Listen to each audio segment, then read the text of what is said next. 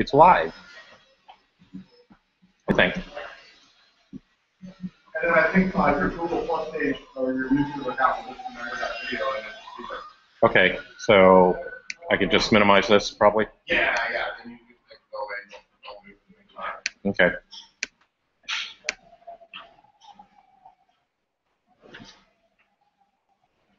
Okay.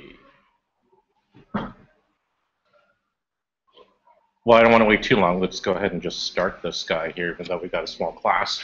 Hi, I'm Dennis Wu, and this class is Rails Learning Stoppers.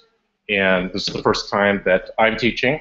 Brad and I decided to sort of pitch in with Gabe here to give back a little bit and share our little knowledge, the little knowledge that we might have about Rails. And for me, in particular, it helps in my own learning of programming and the platform and all that other sort of and everything else related to it. So, whoops, are we getting the? No, if anyone goes on the Google Hangout. Oh yeah, be sure to mute if you're if you get on the Hangout. Okay. So we've had a little pre-class chatter, so we know a number of people here have already done some programming and have messed around with Rails, but maybe you've messed around in a different environment. There are a couple of other guys who didn't speak. You're Mohammed? Yes. Okay, yeah, and your experience. I mean. Okay. So maybe it's learning in particular, how Rails or how Sinatra works might be of interest to you. Hi, come on and join in if you're here for the class, which is a small class today. But if you want to go ahead and just sit, we're fine. Or and back there. My name is Elkin. Yeah. I was here last week. Oh yeah, cool. So I have very little programming knowledge, none. But I've been trying to just take online courses. Cool. For the last couple of months. Excellent, excellent. Just here to learn. You are my audience. You're the guy I'm thinking of when I was creating this presentation. So you're in luck here. And we did it. We met a couple of guys. Yeah. I've been messing around with whatever Java. And Meteor. C#, but I find my home in Ruby as a rebel. Ruby is perfect. Rails, I found my home in that. And Meteor.js is seems to be something that I'm good. Yeah, no, there's a lot of cool stuff that's going on. Ruby on Rails, something I can get and actually understand without freaking out. Okay, good. You'll be able to help out some people that are freaking out because this is kind of pitched towards if you're freaking out a little bit. And I'm Greg. I guess you're saying who you are, what your level is. Yeah, just a little bit about yourself since we have small coverage. I can learn a bunch of things and it doesn't quite go far enough where I don't get real world experience in it. Okay. And then you don't go so far where you just learn it in a class or in something. Without having to jump real projects. Right, getting some focus on whatever the project happens to be. Okay, well, we'll see what we can do in terms of sort of scooping up there, and we met. But why don't you reintroduce yourself? I've been a Linux system for years, and more recently in DevOps. I do a lot of Ruby and Chef. I was working for Couchsurfing a while back, and they were a Ruby shop, and I started getting a lot more into it. I programmed that stuff. Excellent. And Brad? I'm Brad, a teacher at Dennis. I taught my first class last week. I've been using Rails on a daily basis for a couple of years. Still have a background in programming. It's really the only stack that I know. To do some stuff in JavaScript. I really like Rails. And have a couple of projects that use it for work now. Okay, cool. So we're all spoken forward here. So so I created a little presentation today. Whoops, that should not be jumping quite out to there. That is your view. That's our ending view. If you guys want to follow along with the presentation, you can go to this view, dwoo whoops. Rails blockers. Let's see if I can get that enlarged there somehow. Let's go and do OneNote here, so you can see the URL here. So type this in, because one of the things that I discovered is that I can actually synchronize the presentation as we're going along here. So if you can't see this, you'll be able to see your own screen. Okay. Okay, so I'll work off of my own prezo here, and you can watch here. Okay, so title of the presentation. Whoops, keep checking back to that. Title of the presentation: Rails learning stoppers. If Rails is supposed to be easy to learn, why am I having such difficulty? So a number of people here. Let me tell you about me first of all. That's me. If you need to stalk me at all, and I like making things dynamic. That's all I'm gonna sort of say about me and my history here. I've worked, like Brad said, we worked together. I've worked with a number of startups. Exited one. Started out doing tech primarily in PHP, MySQL, the whole LAMP stack way back in .com 1. Got away from it as our businesses were getting more mature and a little bit more successful, and then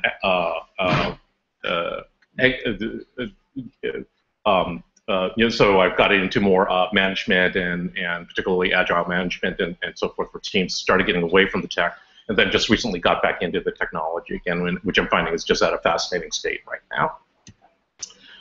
So I don't know too much about, but I'm making some assumptions, and I can see it sort of scattered. You were either totally new to programming, or new to Ruby on Rails. Maybe you've done some programming before. Maybe you've done some online or have done at least one tutorial. And maybe you're somewhat confused, or maybe not. In which case you can speak up and help everybody along here, get a little dialogue going here. Okay. So to help with what we're going to go through today, I've actually identified a few of my heroes. So. One of them is Cersei Lannister from Game of Thrones. Okay. Another is Spock from the original Star Trek, not the new Star Trek, but original Star Trek, my preference, and Skrillex. Okay. So these three guys will be coming in to help us out with some of the examples today. Okay. But that sort of tells you a little bit about how I like to roll here. Okay. Okay. So there's a lot of talk about, and actually, this presentation in some sense is my own personal reaction to having had a sort of bumpy ramp up with Ruby on Rails, a personal ramp up with Ruby on Rails. We tend to think that it's easy. It's got a cute name, so we tend to believe that maybe it's an easy language or an easy framework in order to learn. There's a big promise of snap together pieces so that you can just put things together very quickly. That is true to some extent, assuming that you can sort of get it going and get it all together. But I found the experience a little bit like this other place that also promises snap together pieces, IKEA. They promise it to be very easy, but actually, in some sense, the directions can be a little bit obscure and confusing, from time to time. Okay. And I think there's sort of a public mythology of Rails is easy to learn. So if you'll take this clip, for example, from HBO's Silicon Valley, which I'll try to play as loud as possible here. Kidney function, liver function, testosterone. I don't know how you did it, but you have essentially aged 40 years in the last 7 weeks. Wow, really? We had a meth addict in here this morning who was biologically younger than you are, and he's 58. MySpace guy. So what is going on? This is cloud service configuration. I've been stuck on it for over a week. Wow. I'm a good programmer. I mean, it's the only thing I am good at. I mean, last year I threw a frisbee and I chipped my tooth. Well, that's more of a dental issue. Yep. Okay, the point is, I learned Ruby on Rails over a weekend when I was 17. I should be able to learn cloud. I have to. May I give you my professional opinion as your doctor?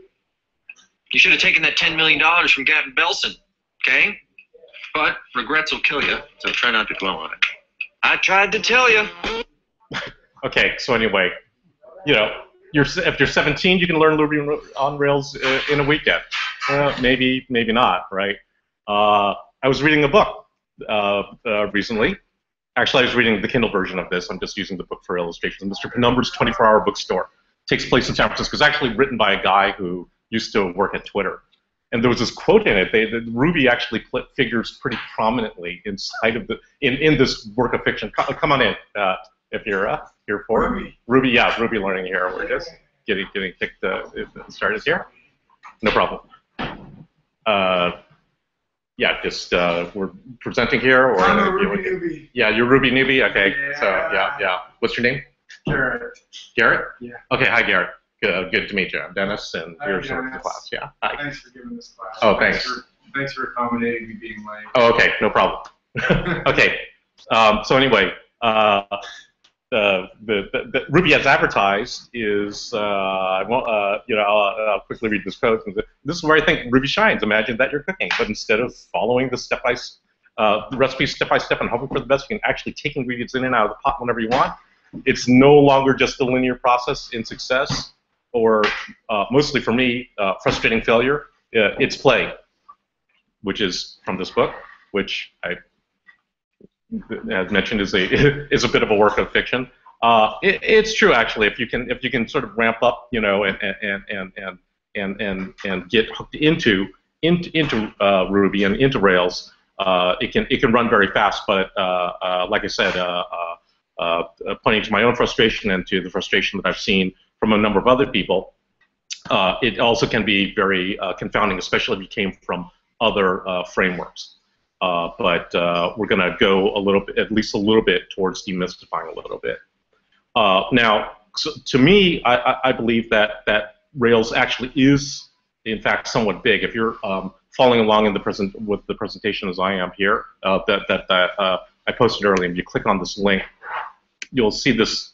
This actually appeared on the which group was it? It was on a Reddit group for Rails just recently, and this is a mind map of Ruby competencies. And if you just pick out any one of these things and start breaking it out, you can sort of see it's like, each one of these sections, which is a part of Rails, goes fairly deep.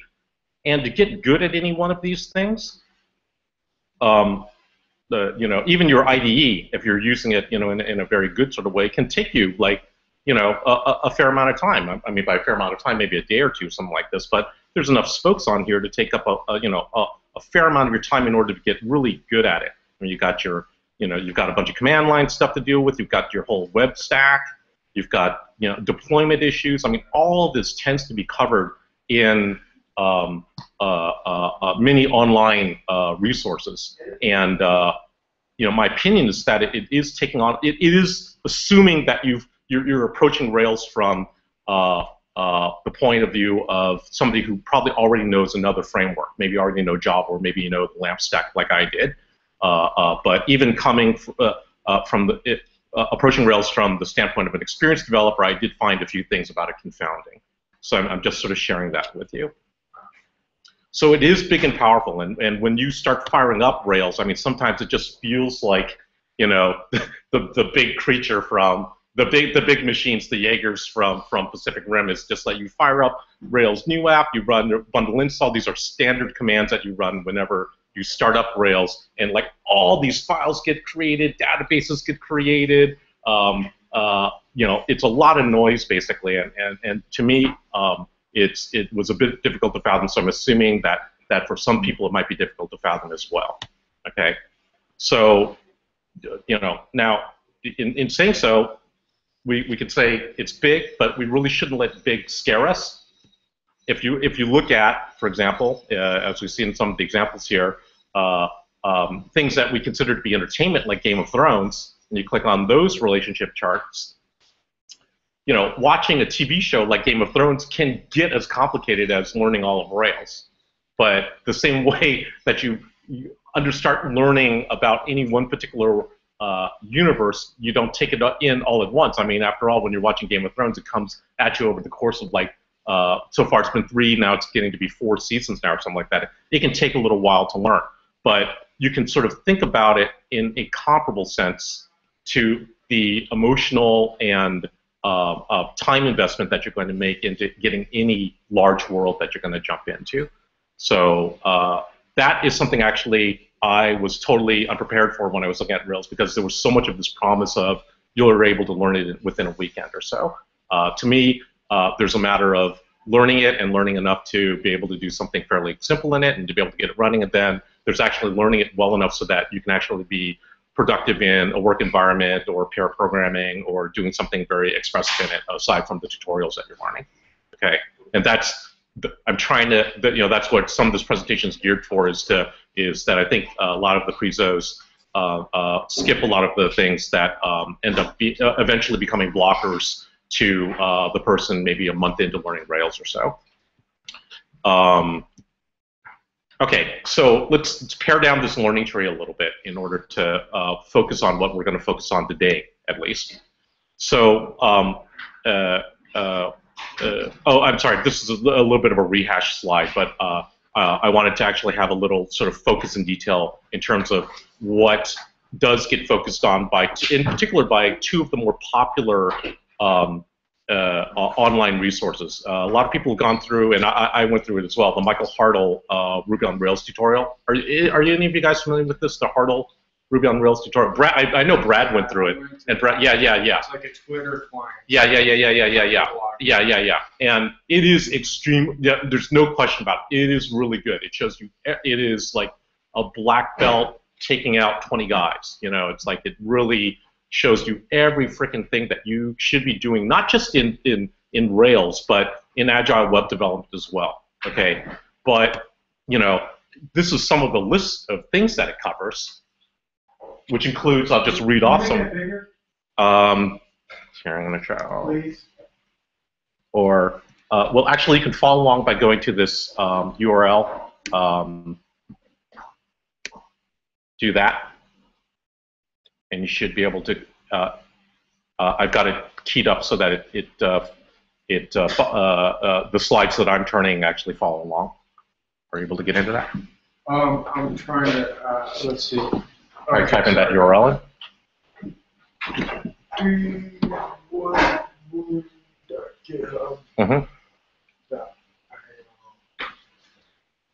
/ Rail blockers, and you can forget about the hash at the end or put it in. It doesn't matter. Yeah, that doesn't get sent to the server. The hash doesn't get sent to the server. Yeah. Okay.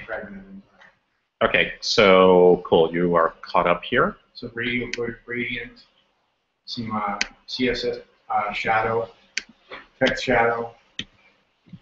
Okay. So now you're queued up. Can you see that? It's the same thing. Okay. So you've got Git and version control. You've got TDD, which is its own set of disciplines that you could spend a week on, and then the specific way that they cover it it gets pretty deep, basically, because they're doing a live optimized test-driven development environment.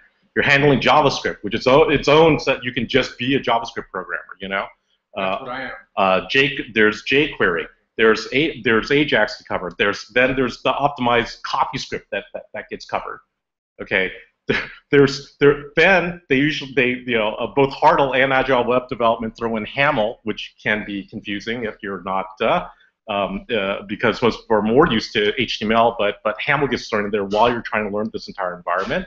You've got your environment set up to handle, which is either RVM or RB EMV. Any one of those, if you get stopped on, it can take you a day or take you out for a significant while. They march you through. Hartle marches you through some of the editor stuff. There's CSS, including some Bootstrap. There's Sass. I didn't even mention Less, JSON, YAML. I mean, there's all this stuff that you're covering. Okay. To me, it was in some sense what I wanted out of such a tutorial, because I felt that the web development house that I actually had some startup interest in was doing things wrong, and Hartle actually does point the way to doing things absolutely correct. So I feel Hartle ultimately does point to really good form. Yeah. What's the latest version of the Michael Hartle? It's online, actually. Hartle updates his tutorials all the time. So he's recent all the way up to whatever the most recent Ruby Rails is. Pardon me? Well, this is what I'm kind of arguing against, is that this is good format, that you should learn it, but your reaction is kind of the way Spock is here, basically. It's just like, that's kind of a lot, you know? And if you're trying to learn Rails, you know, he's teaching you something good about web development, but it's actually bad for learning the essentials of Rails and the web stack. Okay, and that's why I'm making my presentation here today, to say, well, you know, do reread it later. Do reread it later. But my feeling is that going through Hartle actually could be just sort of an overview, and I don't want you to get derailed from learning Rails after going through, you know, it took me 6 weeks. Another friend of mine, I know it took 2 months going through Hartle, and it really wasn't quite catching. Now, you might be one of those individuals like Brad, who was able to just sort of run right through it and then doesn't let it be a stopper. But I can tell you that it was a stopper for me, and I tended to know better. Okay, so the approach that I'm recommending actually is a much more limited approach, which focuses really on the core one of the core paradigms of Rails and almost any framework. Which is a close look at the model view controller paradigm.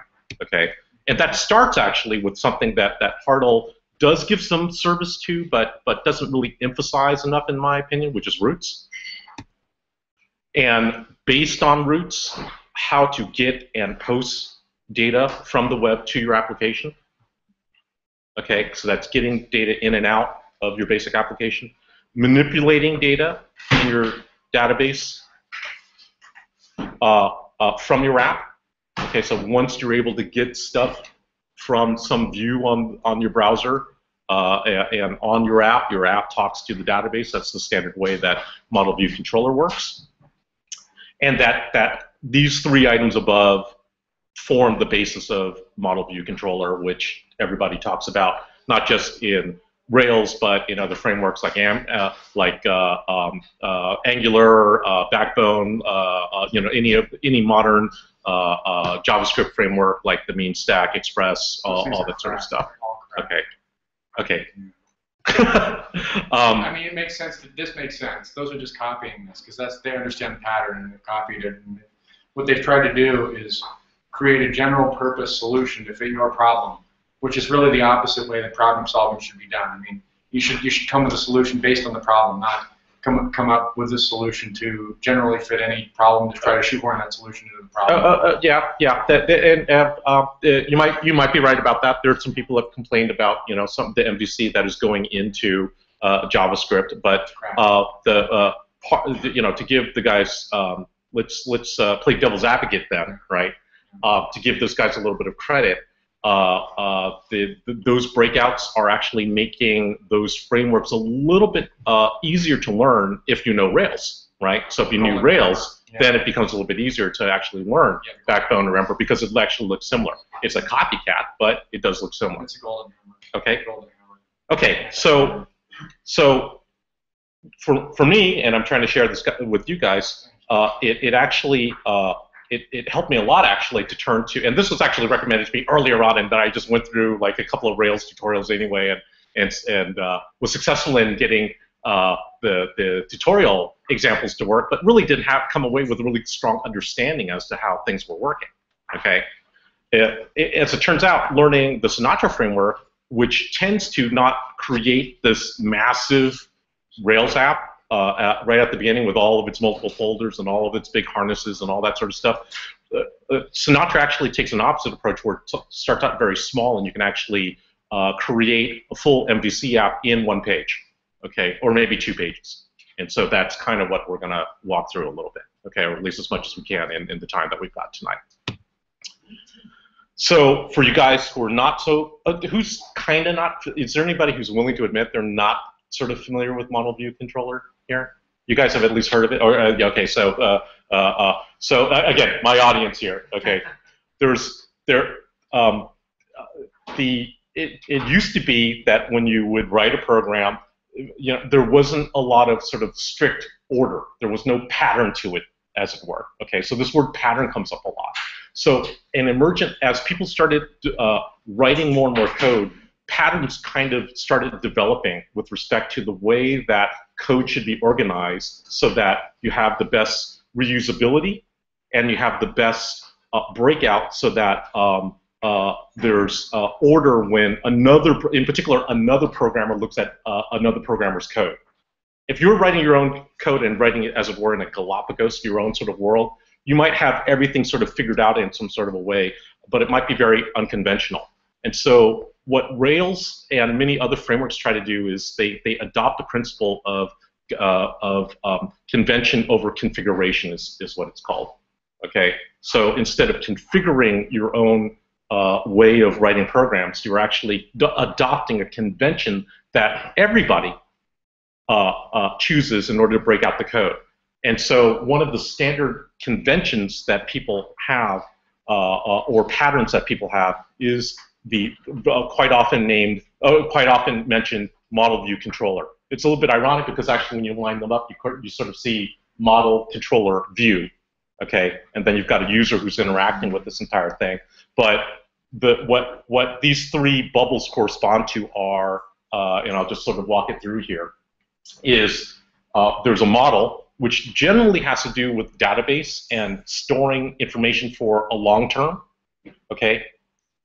There's the controller level, which sits in between. The controller is all of the control mechanisms. It's usually the core logic of the program, but that has less to do with either just pure storage of the data or presentation of the data. And then there's the view, which is what you see in your web browser and is primarily concerned with the presentation, but it might be slightly more invisible things like invisible signals that are sent to the web browser while the code is not updating. Those also count as a view in some sort of way. And the user, the person who's out there interacting with all this stuff, generally interacts with the controller and the view levels, not with the model level. So this gets mentioned a lot. You'll hear this acronym a lot, MVC, and you'll hear that phrase model view controller a lot. And Rails follows this convention. Sinatra can be written to follow this convention, and a lot of the other frameworks that we were just mentioning also follow these conventions. Okay? Any questions so far? Okay, we'll step it up here now. So, okay, so let's actually begin and start looking at some code. I hope it's getting dark enough now so that I can actually fire up the browser here and show some of this stuff here. So I've got some raw code here if you want to be able to follow along just by clicking on that myapp.rb raw code. But it might actually, if you can see this, serve you well to just follow along as I'm typing some of this code in here. Okay, so what I'm going to do is actually start up, hang on, I'm going to go to my Rails project directory here. I'm going to, let's make it, I'm going to make a new directory, okay, a completely new directory called Sinatra Rails School. Okay, is everybody following me there? I hope you guys know a little bit of Unix at least. Yes, no? Okay, so I'm just making a new directory there, and I'm going to change my directory into that. Oops, I've got another directory called Sinatra. To get this directory ready in order to play with Sinatra, all I have to do is say gem install Sinatra, and you might want to try that as well. And this, of course, is assuming that you've got some Rails installed, because there's, you know, the gem command is based on Rails gems, and there's a whole bunch of stuff. But it sounds like most of you guys have toyed with Rails a little bit. But I've got this gem installed at this point. Okay, so if I make a file, here I'm going to do it in VI, okay, and call it myapp.rb. Okay, and I'm going to do something very simple here, which is just to say puts hello world. Okay. and I'm going to type in Ruby myapp.rb. And you can see that I'm just putting a hello world on the screen, right? Nobody's got a problem with that, right? Okay, so I'm going to go back to that app, and I'm going to require Sinatra. I hope that's right. Hang on. Let me see if my app is correct here. Yes.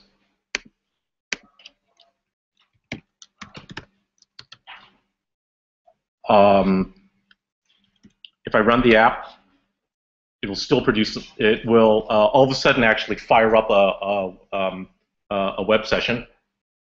So this is very much like if you were firing up Rails, but just the simple addition of require Sinatra there actually fires up a web server, basically. So let me do that same hello world then, but I'm going to put stuff to the web. So the way that Sinatra does this is like this. Do hello world end. Okay. So you can see I still have this puts here. But that's just going to put stuff to my console. If I type it, if you can see where it says get here, get is referring to the root directory of whatever web server I'm running, and it will print out hello world. So I'm going to quit out of that, quit out of my VI here. I'm going to fire up Ruby myapp.rb again, and now locally I'm going to go to the Sinatra server, which is located at this weird URL, localhost 4567. Okay, because it's Sinatra, so I think they took 4567. It's like a beat. If I click on that, it produces hello world. So now all of a sudden I've got a web server running, and it's actually able to get hello world. Okay. Yeah. Questions? I lost you since you created the folder Sinatra inside Sinatra. Okay. Do you want me to go back here for a second? No, you can just tell me what you. I know you created a file and you put some code in it, but where did you put that file? Oh, where did I put this? Where did I put that file? Okay, here. Let me show you. Okay, remember that directory I created, Sinatra Rails School? Yes. And then I just put it right out. I created this file myapp.rb, Okay. and it's just sitting right. It's sitting right out in that directory. So the only thing that this myapp.rb file contains right now are those few lines. Put hello, and then get the route. Get this route. And then when I say get, I can go to hello world. Okay. Here now I'm going to demonstrate to you that it's actually a functional web server. I'm going to create a different route called foo, and I'm going to say here I am at foo. Okay, and then type in end. Okay. So I'm going to save that. Restart that Ruby app. That web server is running again. Now, remember we still had that slash there? So it still says hello world, but if I type in /foo, I'm at foo. Okay? It's in the same file. Yeah, that's the same, still the same file, but now it's acting like, it's kind of acting like a web server, the same way that you go to the web and you would go / whatever, some URL, right? All of a sudden now you've got data that's going back and forth, right? So I can create as many of those as I want to, right? I can create another,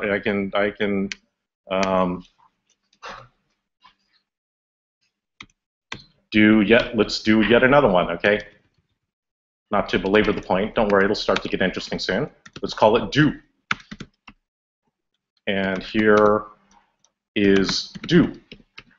End. So again, all three of these things are running, okay? Ruby, my app, again, it's running again, so my web server is running. I have a new URL, do. Here's do. Okay, so if you just wanted to serve up a bunch of static pages, this would be a very easy way to be able to do it. You'd just be able to have to deploy it. But I'm hoping to show you, first of all, that this environment is much easier than Rails to understand, first of all, because Rails fires up so much stuff. And a lot of what I'm doing here right now should be fairly easy to be able to follow. You can see I just have 3 possible routes right now, right? And what I'm doing is kind of interacting with the view and a very simple controller. Okay? So let's continue a little bit. So these examples will start to get a little bit more complicated now. Okay? How do I put an apostrophe in the string? We could do that, but it's a little bit of an exceptional case because I have to put additional quotes and so forth. Let me continue, and then we'll work through a few exceptions shortly. Okay? Is everybody sort of following so far? Okay, good. Okay, so and I'm hoping that this is already sort of becoming a little bit interesting to you Rails learners out there, because when I saw this immediately started to clarify routes for me. Okay. Okay. So a lot of the times in Rails or in many applications, you have something that looks like this. Whoops, hang on. Let's call it something else, like Whoop. That's my last name, and then you have like a 1 after it, right, or some other number after it. Okay. Now this is just going to break right now. There's nothing there. Okay, and I'm also not running the app, but that 1 could change to maybe 2. It could be 3. It could be Spock. It could be anything basically, and oftentimes you want to be able to get a variable into your application.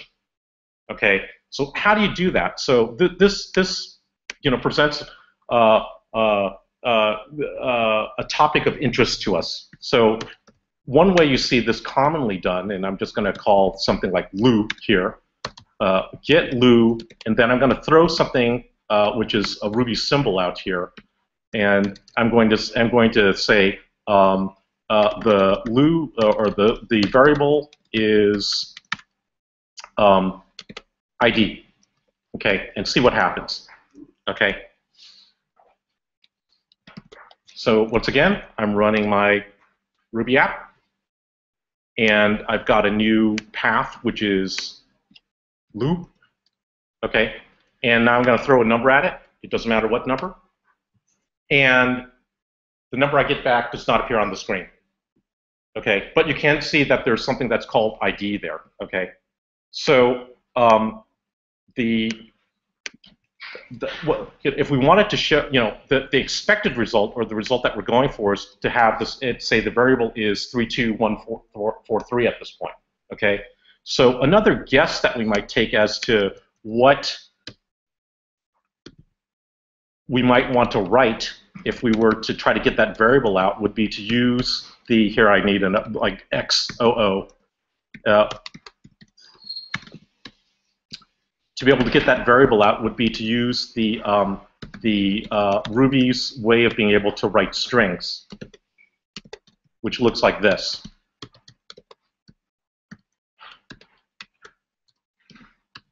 End. Okay.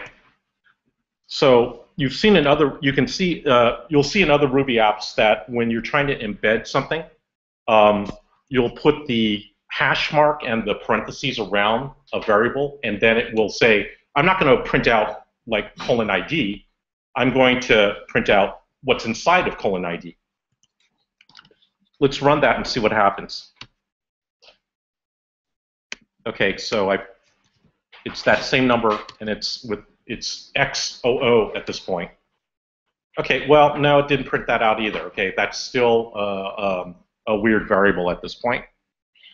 So as it turns out, the way that it should be done is using this weird thing, which if you have some familiarity with Rails, I'm just going to copy and paste this up. Go a little faster here. Except I have to get rid of this stuff.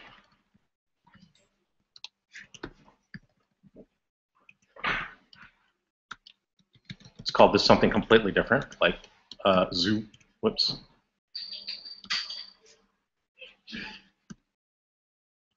Sorry, having VI fingers here. So the variable is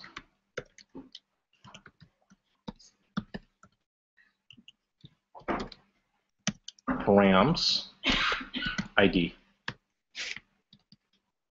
Okay, so let's run that and see what happens. I'm here. What did I just call it? Zoo? Thanks. Oops, that didn't work. What did I type in correctly? The variable is, here, I'm going to take this exactly.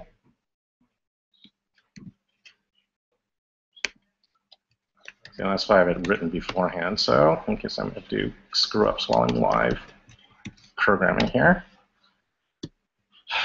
What did I do differently? It might be the single quotes, actually.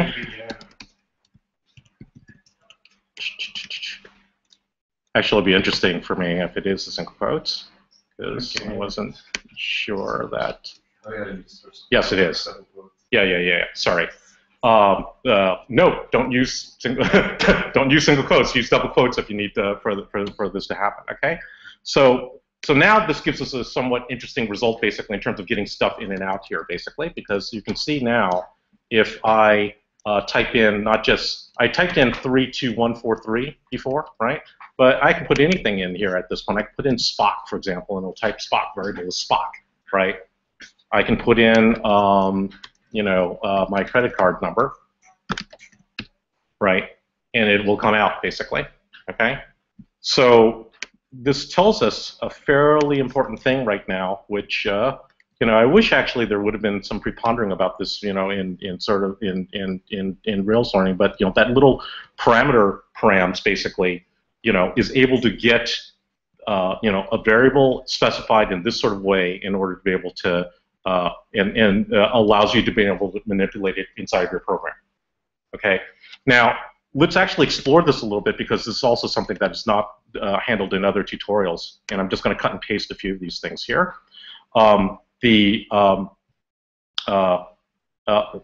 One thing is that it doesn't matter what the variable is named here. I'm actually gonna cut and paste these two examples here. Okay.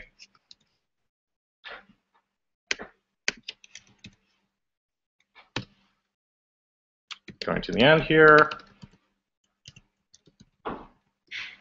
Oops.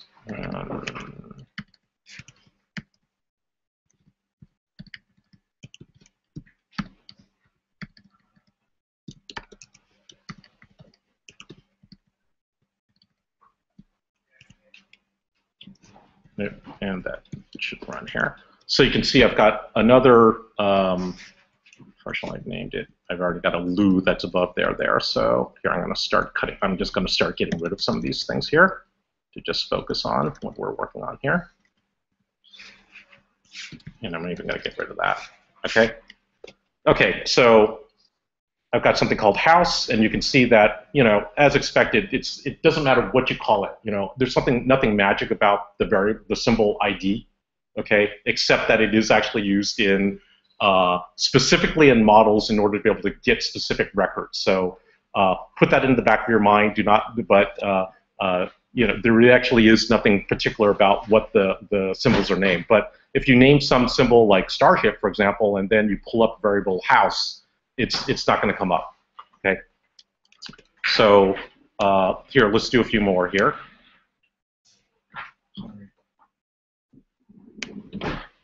I'm having trouble getting that example. Okay.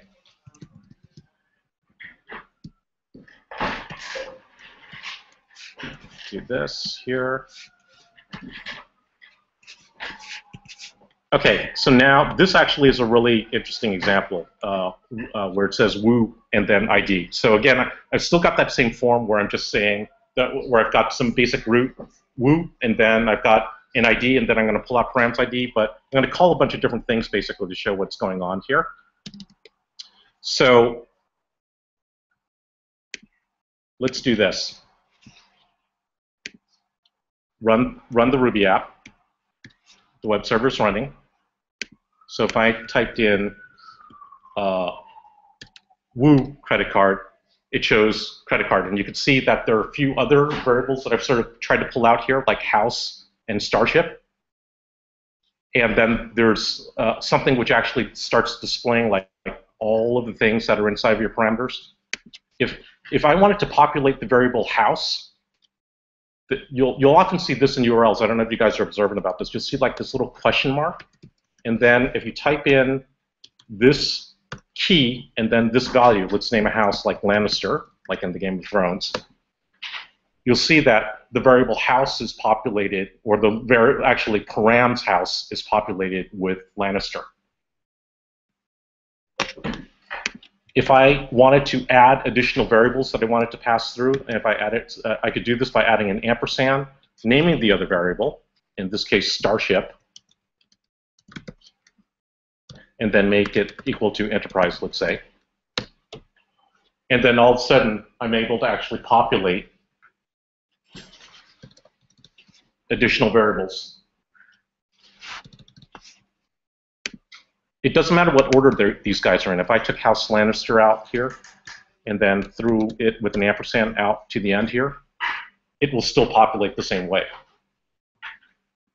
So this is not often talked about. It's called name value pairs. I actually did a search inside of Hartle and also the Agile Web Development to see if that phrase is named, because way back in old web they used to talk about it a lot. Name value pair.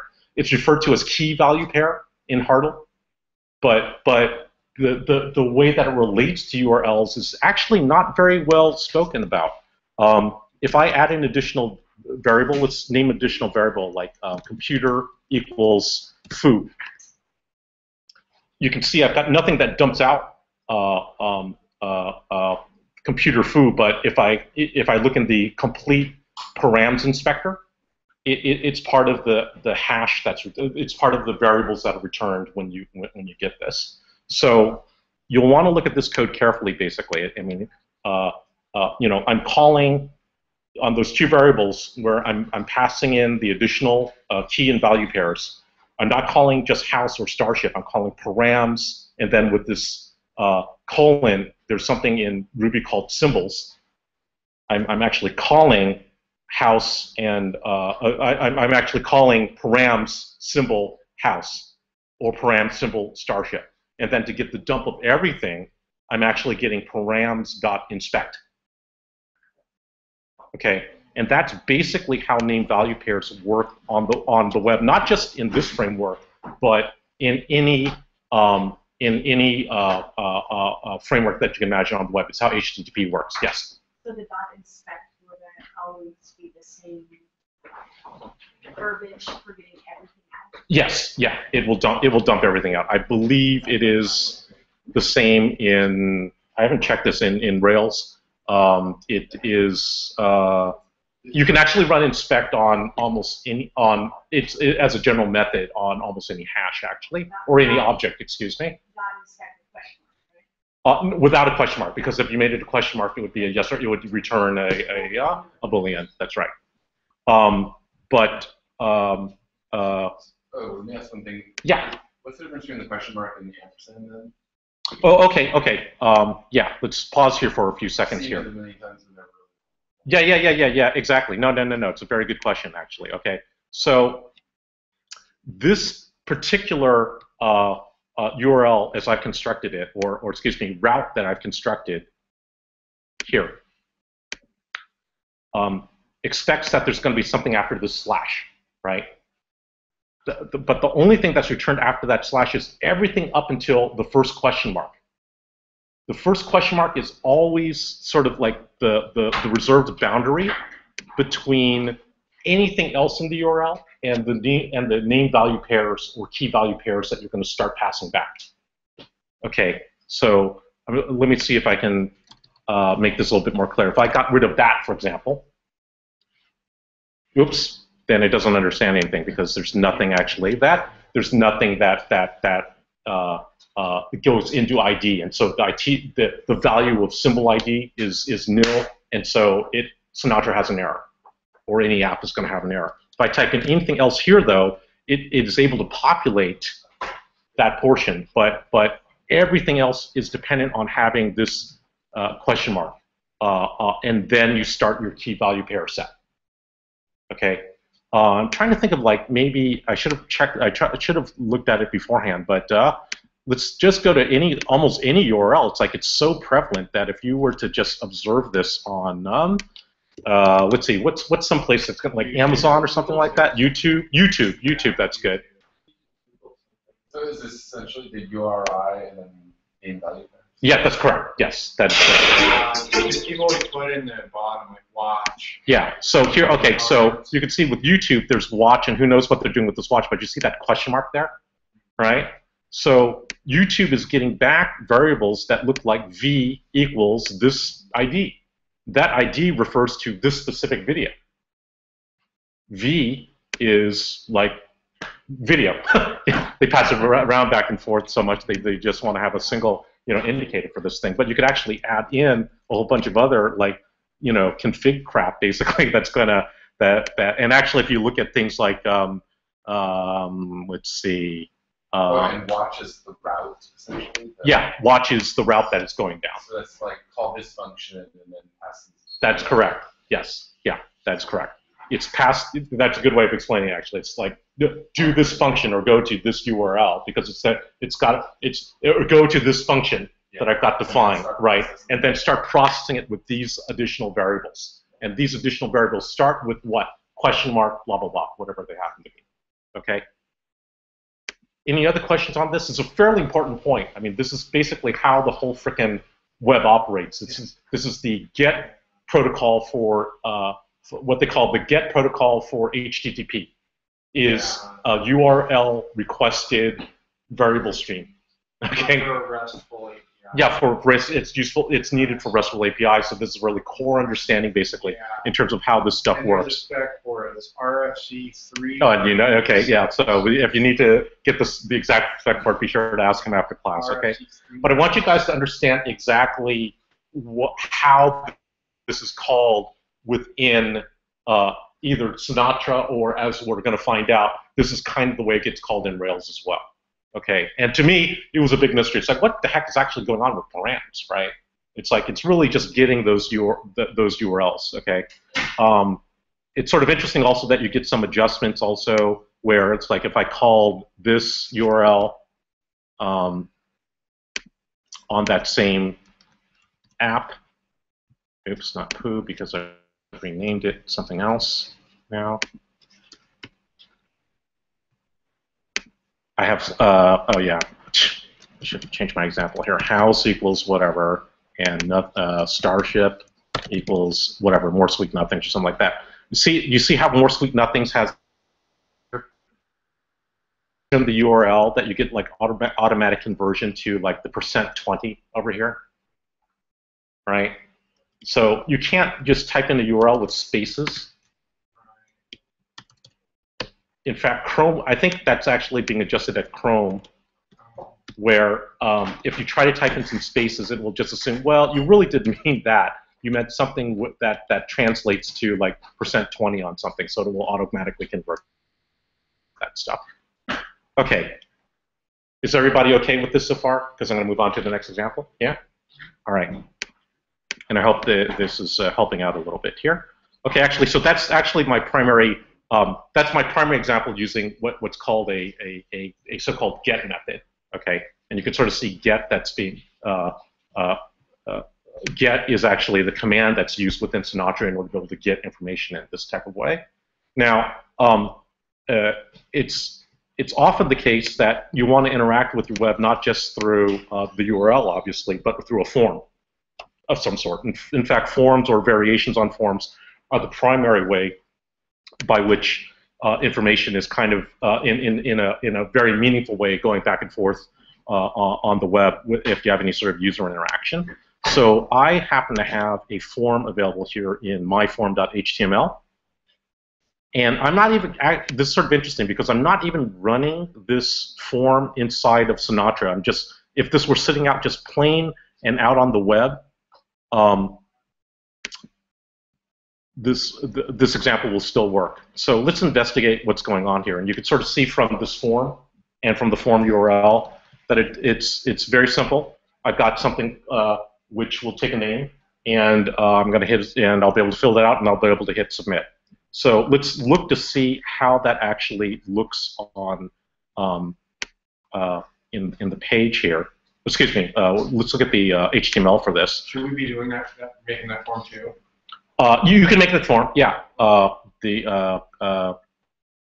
can cut and paste it, or just sort of follow along here. So should we save it in the same directory then? and it can be saved in the same directory, yeah. Okay. So here, let's break it apart here. So here's a form.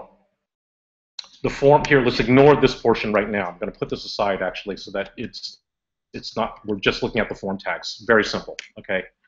So the form probably at minimum has these components to it. So I hope you guys know at least a little bit of HTML. Okay. Form open and form close. You have a method which can be get actually or post. I'm going to show you the post method here. Okay. Because this is the most common method that's used in order to be able to put a form on the web and pass data back and forth. And then you have something called action, which is where the form will go after you hit the submit button. Okay, this is not where the form itself is. It's where you're going to take the data and put it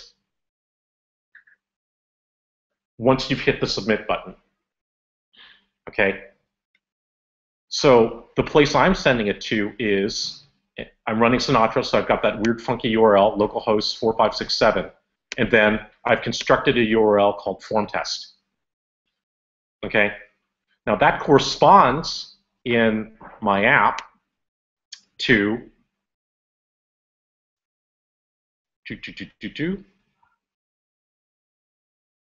similar to get, except I'm using post. You also have that same form test, okay? That totally corresponds to this form test right there. And all it's going to return is that same parameter inspection, so we can see all the variables that get sent across. Okay.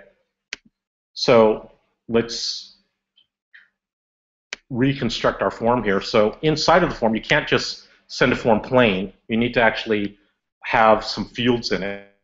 Sending a very, very rudimentary field, which is the input field. So again, you see an input open and close tag. The type of field it is text. It's the most common sort. I think if I omit this, it will actually make it a text field, but I'm including it just for the kicks. And the name of this, which it so happens will be the variable for this field, is name. Why are you having a close tag for input? Oh, why don't I have a close tag for input? You have it. You have one. You shouldn't have it. The input. Oh, you actually can put some stuff in here. But you're right. I think it is optional. So why don't we minimize it to make it even simpler? Nice catch. Okay. So I'm actually here. I'm going to cheat a little bit, and actually, instead of writing all this sort of stuff, I'm just going to go to my actual example here. Where am I? Because you guys are getting it here. Yeah, HTML4 says the end tag is forbidden for input. Oh, that's interesting. Yeah, and start tag required, end tag forbidden. Okay, my expander, I think, just probably tossed it in there, but you're probably right. I'm not right. I'm just regurgitating whatever's in this. No, it's a matter of some details. Actually, well, I don't want to get sidelined on it. Why don't we let's concentrate on this particular example, because it's less about how to write specifically how you could find that form, because you could find that detail. It's more specifically about the usual stopper, which happens to be name and then, sending data via a form. A form. One more time and just suggest a different name for that control, because when you try to get the name property out of the form, it might reflect the form instead of the form's input named name. It's a really bad name for an input, for a control, for a form control. Name is a really bad input. Name equals name. That means if you try to get the name property off the form, does it reflect the form's name property, or does it reflect the input? Which is the Oh, okay. From an example standpoint, I see what you're saying. yeah. I see what you're saying. Okay, so From why don't code, if you try to get JavaScript, it's been the source of a lot of bugs. why Yeah. why don't you suggest a name for me? Yeah. Suggest a name for me. First name. Okay. How about that altogether? Is that fine? That won't cause any problems with trying to get in the DOM. So if you have the reason for that is that you have a name, because the form already has a name property, and then when there's an element. Okay, let's stop confusing everybody. Your point is well made, and we can pick it up after discussion. I'm going to walk through this particular form test. Okay. All right.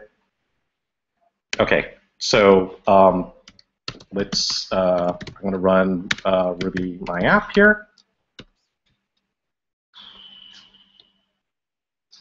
Okay, I'm inside of this. I'm going to go back to that form, which is now edited, so that name is equal to first name here. And I'm going to type in some name. What's your name? Garrett. Like, how's it spelled? Garrett. E-T-T? Yeah. Like that? Okay. Then I hit submit, so first name ends up being Garrett. Okay. Can you please go back to the Ruby code, because I didn't type fast enough to get all that. To the Ruby code. Okay. Okay. Okay. So what's important about this is you can see in that URL, you don't see any additional parameters, right? There's no name value pairs. There's nothing else actually. But you do see when you're posting that the parameters do get posted. Okay, because it took the value of whatever was in this form that we had, and if we change that to, let's say, Brad, and then submitted it again, it changes it to Brad. Right? So again, let's look to see how these two things work together here. This is where it's coming in on. It's coming in on form tests. And you can see this is the actual text that it's bringing up here, right? And then you're dumping params inspect. If you look at the form that we're posting into, whether it's first name or last name, it doesn't matter what it happens to be.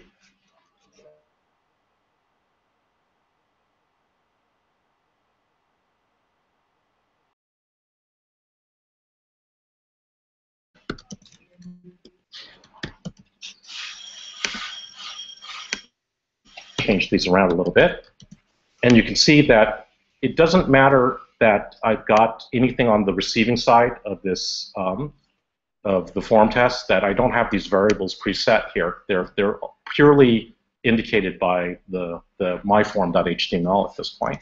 Okay, so if I run this guy again,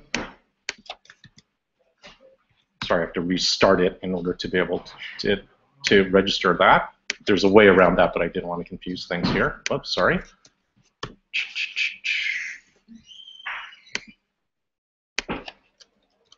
Dennis Wu.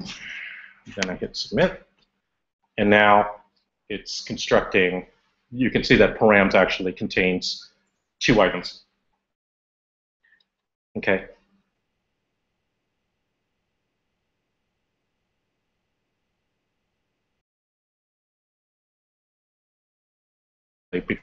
Because that's fine for simple name value pairs of this sort. Let's make it slightly more complicated.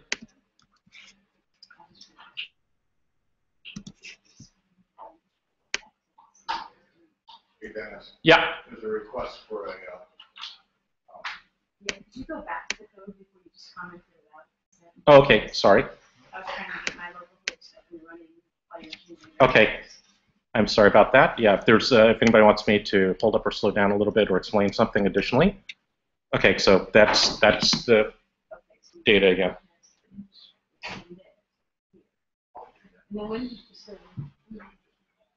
Also Git clone this. Pardon me? I Git cloned all this, so it's all. Yeah, it's all within Git also if you need to get it afterwards. But if you're following along, let's just take a minute or two for those catching up. Go ahead. Yeah, I couldn't run the server. It says something error in my code. I don't know what's wrong with it, but that's fine. Okay, were you able to get the server running at all, or No. not at all? Did you install Sinatra? No. Do I need to install? You do need to install Sinatra. Yeah, you need to say just give that a try. Try typing in gem install Sinatra in that same directory that you're in. Any other questions from? I've only been able to get the static ones working, and I don't know what I'm doing wrong. So all I can get going is like the hello world and foo. I haven't been able to get blue or zoo. Can't even get the myform.html to come up. I don't know what I'm doing wrong. I put basically everything in the directory like that, and I can't get this one to come up. Put that in the same directory and Sinatra. Okay, so you're. Oh, okay. So what I was doing is actually just letting this. What you're using? You're in Sublime, right? Yeah. Okay, so I was just going directly to this, and whoops. Oh, sorry. How are you right-clicking on this? You have to put control right. Oh, you're doing yeah. control right-click. Okay. Yeah. I was doing a direct open in browser. Okay. In order to do that, and then you could just do directly into that, and then you pass into it. And Gotcha, so as long as it's running, it's going into it. Okay. All right. Try that. Okay. Yeah. And also be sure to put the put the full URL in there, Yes. because I noticed you just put form test, but you really want to put That's not HTTP. Yeah, that will not work. Use HTTP localhost 4567.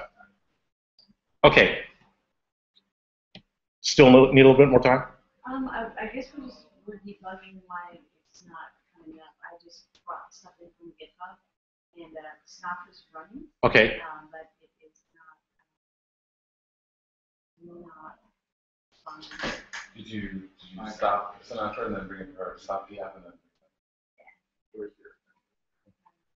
Did you get any of the examples to work, like the get examples? Just this is the first thing. Oh, I see. Okay. Maybe. I think we'll figure it out now. Are We just need we have the post method on the form test, but not the get method to show the form, to render the form. So I'm looking there. Oh.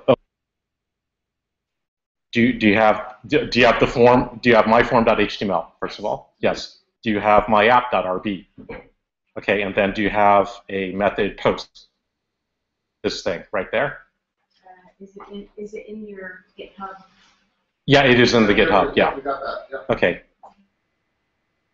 So okay, the way that I was doing it, I thought this would be easier because I didn't want to explain views just yet. It's just opening it directly in the browser. Yeah. Okay, just open it directly in the browser. It doesn't matter where it is. Sorry, should have emphasized that a little bit more. Oh, okay. Open it in any. It doesn't matter where it's running, just as a plain, like local web page. I got you. And that was sort of a way to to sort of prove also it doesn't. This could be coming in from anywhere. I see.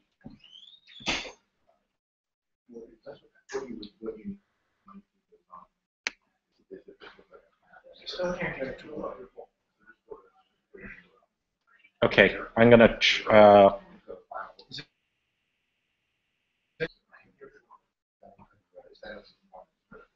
Okay, let me continue on for a little bit in order to, because we'll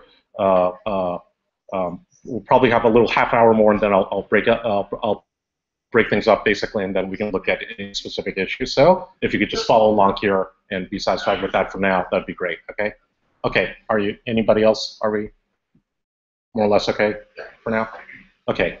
Just try to follow along. Actually, if it's completely breaking down right now, I suggest try to absorb as much as you can. All of this is on GitHub. Okay.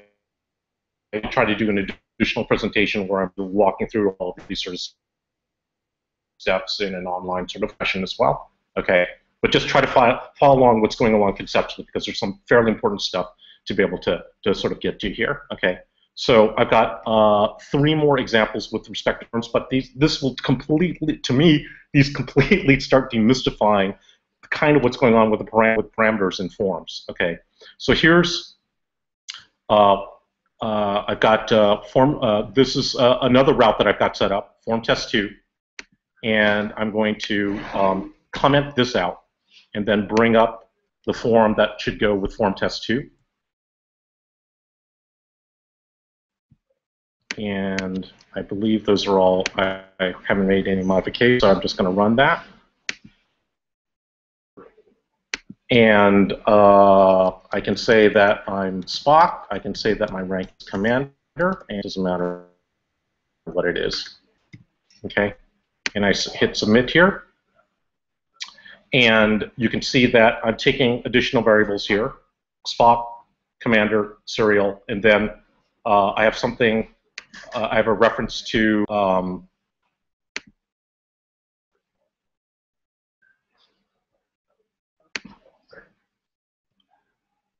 the parameter rubbish, but I don't have any variable rubbish that's coming in, and so it doesn't print anything in that particular example. Okay, so this next example, I think, is the subject of the greatest fusion.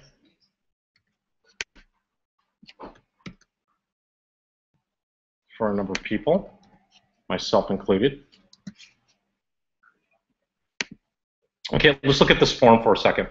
So you even if you're having a little difficulty, you probably get the idea that how name value pairs in forms are coming in, right? You type in the name and then you type in like the variable that you're affecting, whether it's name or rank or serial, and it gives you that name value pair. But something that you see very commonly in particularly in Rails is you'll have a hash coming in where you'll have a single object like song, for example, with different parameters like title, artist, and song style. And the way that it's noted is within the form is to put you're putting in these square brackets around the variables that are associated with the song. Okay, so it gives an interesting result, which is if I type in a song, song like Bangarang or Skrillex and dubstep, right, and hit submit, what I'm getting back is not something that looks like song title Bangarang, song artist Skrillex, song style dubstep. I'm getting back one thing, which is song, and then song contains title, whatever's inside of title, in this case Bangarang, artist, style, and so forth. Okay. When I look at that's the full dump from inspect. So if I type in params song,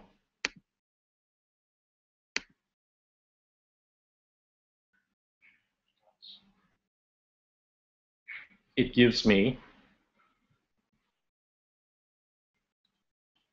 sorry, getting a little lost here.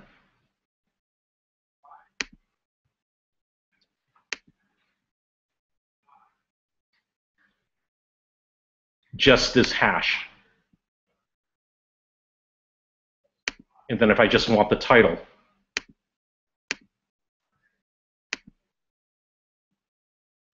and this is where you'll commonly see this in Rails, is you'll do a variable assignment, you'll get a variable song, grab params song,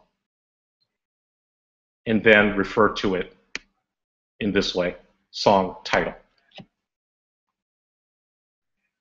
Okay, now that's probably confusing, so questions? Does this go with active record? Yes, that will. This is irrespective of active record. In fact, I'm not using active record here. Here I'm using data mapper, which is also something that you can use in Rails. Is data mapper part of Sinatra? No. No, it's not necessarily part of it. Is very often used with Sinatra, but data mapper is just another way that you can get at the database. But it actually, data mapper and active record have nothing to do with this layer. I'm purely looking at the way the application interacts with the web at this point. Okay. Because it's working. I got it. I don't have any of those things installed, but it's working. It's like. Yeah, exactly. No, that's kind of the point, actually. No, that's good. You can sort of see the point is, you know, there's this all this sort of stuff basically that has to do with just getting the parameters in and out, and then being able to manipulate the hashes in such a way that you can actually do something with it. Okay, and to be able to get some complexity then in what you're writing has to do with your understanding of this. Yes. Can you talk a little bit more about lines 89 and 92? You were saying in 89, yeah, you're assigning song as a, you're saying you're assigning it as a key value or as a, right. Well, that yeah. Okay, so that's the trick. Is okay. Yeah. I'm glad you're asking this. Okay, so what? When I look at this form, right? Because this is the data that it's coming in from, right? The first thing I'm writing is this variable song is equal to params song. So what would you expect to come in? What would you expect params song to be?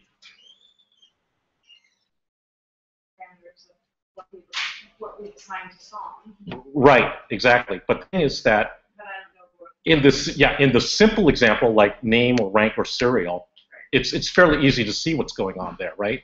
Name is just, it's like a name value pair. Name equals blah, right? Rank equals whatever rank happens to be. But in this example, you're not getting back one particular thing in song. You're getting a whole bunch of things back in song. Right, which I understand more in the line 92. Yes. I don't understand it so much in 89. Okay. Well, actually, you know what? Maybe I've the wrong place here. If I put it, let's see. If I took this out,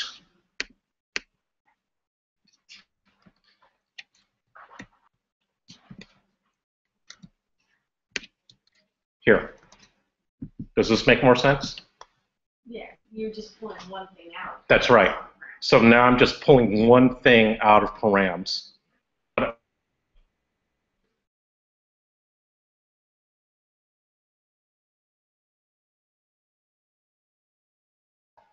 And then how would we rest what pull out something besides the title?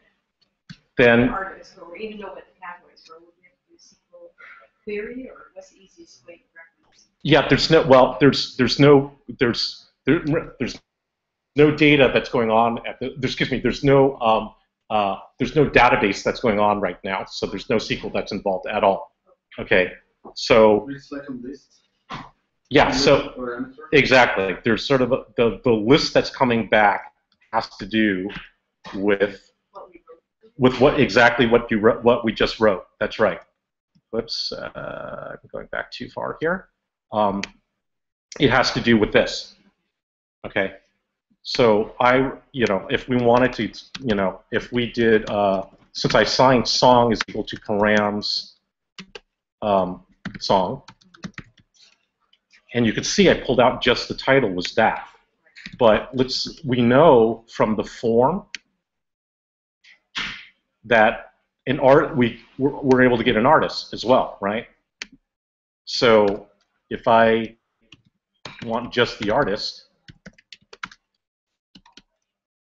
what would I write here? Artist, right? But you can see how these two lines are dependent on having this line here. If I remove this line, these two lines would fail, and then the whole thing would fail. Okay, is that clear? So you need to store them in one parameter as a list, and then you extract them. Is that what you want to say? Well, See, that's what's sort of interesting, actually, is that you could actually do something like this. Here, watch this. Maybe this will make it more clear. I'm going to do just title, but I'm going to use an alternative method in order to pull all of this out. Params, song, and then title. Okay. This line will be the same as this line, because you can see this is actually this. So I'm just substituting the variable song here for this thing, which looks a little bit messier, right? So very typically, you do something that looks like this, song, and then you get all these params back for one particular object, is what it's called. It's not just a variable, it's a collection of things. Okay, so here, let me demonstrate that actually works. I have to stop the app, refire it up.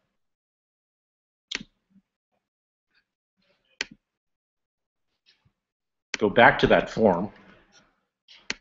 Let's fill it out again, bang-a-rang.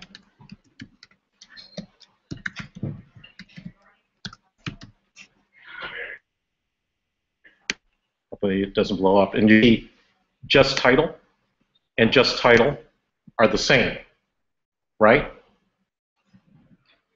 So maybe it's instructive to look at it in this sort of way. Params always comes back. There's always some params that comes that you can look at whenever you're doing a get or a post. Okay. Can you just say what is line 2 doing? Yeah, I mean 92. What's 92 doing? Oh, line 92. Yeah. This one. Yeah. Song params title. Okay. So let's look at it inside of. Let's look at what the result is, and you can see how it's constructed, right? So that's a Ruby hash. So in other words, it has to bring up all the information first before it can call out what you want. It doesn't. Well, what I'm doing is actually making visible what is available as soon as you hit when you hit that form and post it into that post method.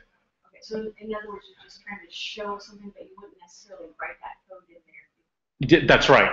That's correct. Yeah. So this is not necessary code in order to make this whole thing work. I mean, being explicit. yeah, exactly. I mean, it's like, why would I want to show this? This is not the typical way that I would show something, right? But it is showing you underneath what is going on is that you've got this thing, which is called params song, which gives you this hash back. And it's an important thing to note, in Ruby, you're always dealing with hashes. Hashes are sort of like the base unit of thing that you're dealing with within Ruby and within Rails. Okay, and so this is a good way to sort of show you what's going on here. But more typically, you would not include something like that, right? You would just omit that. In fact, you wouldn't even need any of this stuff, right? I mean, really, you want to be able to reference it in these ways, right? So let's see let's look at the clean version of it, since that's creating some confusion here. I'm going back. I'm just going to use that same form information. I'm clicking, and you can sort of see this is kind of more typically how it would appear, right?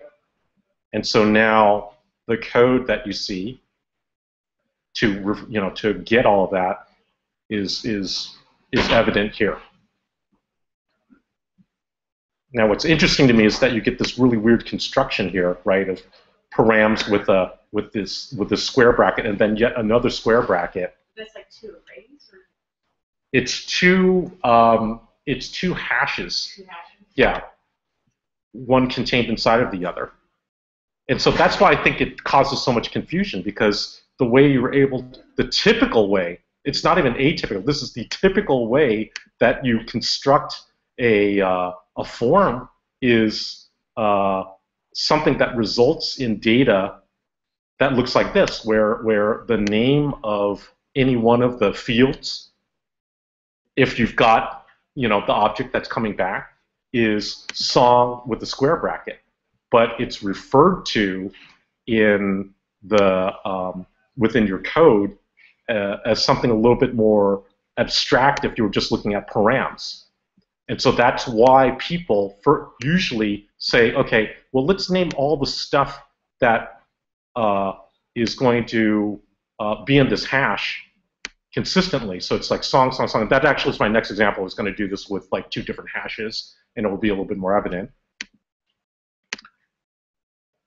Give it song equals params of that, and then call it in this way. Because if you were to call this all the time, it's looking a little noisy. It makes it look like that original hash.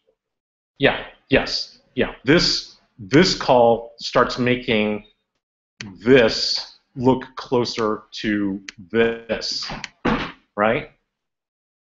The one difference is that in this form,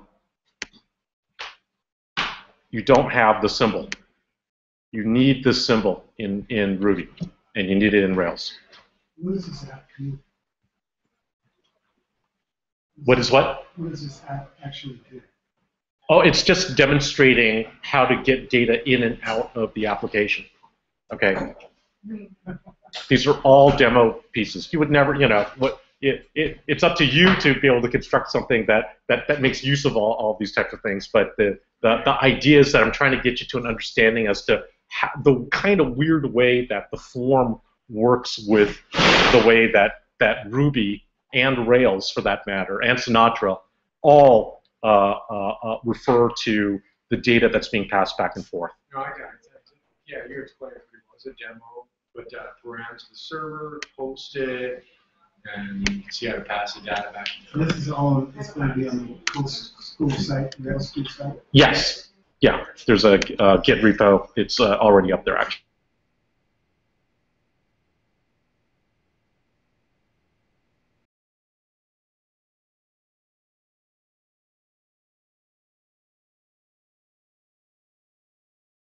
With that, and actually, it's sort of interesting because I was. We can talk about that later. Okay. So okay. So now, this is the final form that I want to go through here. Same sort of deal, but now I'm actually using 2 objects, 2 hashes. One of them is house. And you can see that house is referred to by name here, right? And I've got Starship, and Starship also has name in it. But they exist in 2 different variable spaces. They're actually 2 different objects entirely, okay? And then I've got a final one just to make things interesting called love dubstep, okay? So let's just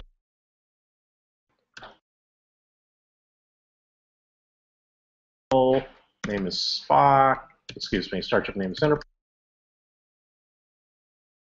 Love step. I hit submit, and again, purely for demo purposes, right, to show you what's going on underneath. It's interesting that you get a hash back that is house, and then you've got house is pointing to name Lannister, alignment neutral. Then you get another hash, Starship, which contains, another key, Starship, which contains the hash, name Enterprise, and Captain Spock. And then at the final level, you get Love's Dubstep, Skrillex, okay? So this Love's Dubstep and Skrillex is the more familiar sort of form that we've got, right? Which is just basically purely name and then value. But you can see that you could start passing fairly complex objects within forms just by setting up your form in this way. By using a name which contains this square bracket notation, and then the attribute that is getting passed. Let's take a look at this for a second more also. So it's interesting to see how this is all being dumped out. So actually, I skipped ahead a little bit because this is the question that was being asked earlier. Is rather than setting up a variable song and then setting up some params, what I'm doing is I'm just dumping all of the parameters here. For house, I'm just dumping whatever the house parameters are here. So you can see the result is house, params house just gives you just that hash. Param starship just gives you that hash. And then if you wanted to extract any single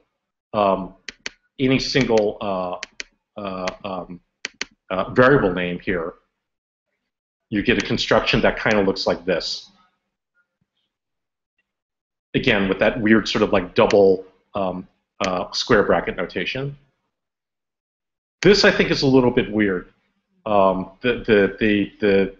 I mean, it's somewhat typical, but actually more typical Ruby and Rails is to start making constructions like this. It's like more often than not, you're seeing things that you're seeing a controller that starts.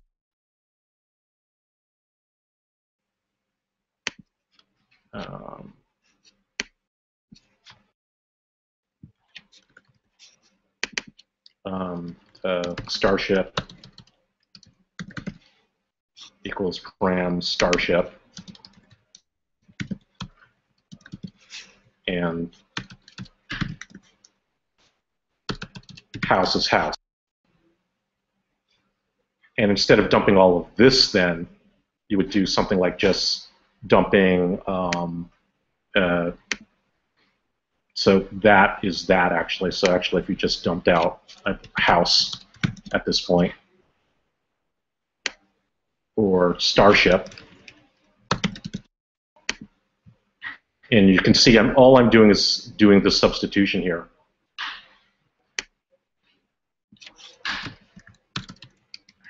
Spelling today.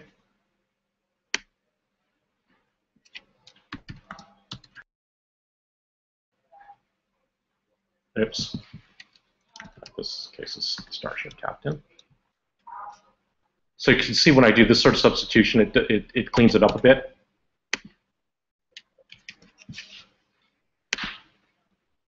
Toot.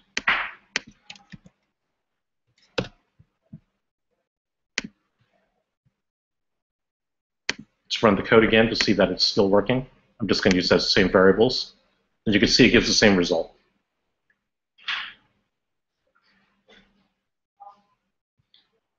Okay. Now, I don't know. Maybe it's even actually more clear, basically, with two sets here. That you know, if I'm dealing with two types of concepts here, like two objects, starship and house, and I'm starting to get a complex form, basically. This is how it would start getting represented. Basically, it gives you a way to be able to break out your code in this type of way. And I intentionally gave parameters for name in both of them. Because you can see they're in two different namespaces, basically. So when I dump out house, you know, and refer to house name, it's referring only to house name. It's not referring to the starship name. It's not getting confused with any other name. It's just the name that's there. All of these are just determined by what's inside of the form. It is not determined by anything that's in the database. It may later, okay. But what I'm trying to show is that at this level, before you've touched the database, there is this interaction that is going on. Okay? Are there any questions on this part? Yeah? I guess before you change the code to be more like form 3, Yeah. And you're dumping in params, params, and steps. Yeah. Then at some point, I guess it's when you're doing, if you did starship name and then something else name, Yeah. I guess you're saying, because because you're calling the params explicitly on each thing within its framework, then it's not going to be confused at what params you're asking. Right, right. You're not confusing house with starship. You're not confusing house name with starship name. Right. Even with the way it was written. Even with the yeah, even with the way it was written before. That's correct. That is correct. So here, to give an example, because I didn't actually write out the rest of house name, and I probably should have. I type in house name, right? I mean, I've got two things that are named name that have a reference to name here, right? But they're in two different namespaces. And it's referencing the namespaces in green, not the yellow form field. Oh, you're sure? Yeah. Okay, okay. But you're getting how these kind of relate to one another, right? Yes? And you're saying this is all happening with Ruby using forms without hitting SQL. That's correct. That's correct. You've got it exactly. And that this is going on in Rails when you're doing this within Rails. And it's because of the routing? And this is exactly what's going on when you're getting to routing. Because when you're looking at, oh, I'm sorry, Brad, did you? Oh, yeah, I was just going to mention the params come from, if it's okay, I just want to clarify of course. Where the, so, you know, you type in a form, right, and then you hit go, and you hit submit, and a whole lot of things happen there. You find the service, DNS stuff, right? One of the things that's happening is your browser is packaging up those things in the form into this little ball of data. And the structure of that data is determined by what Dennis was showing, the form markup, the name, and that kind of stuff.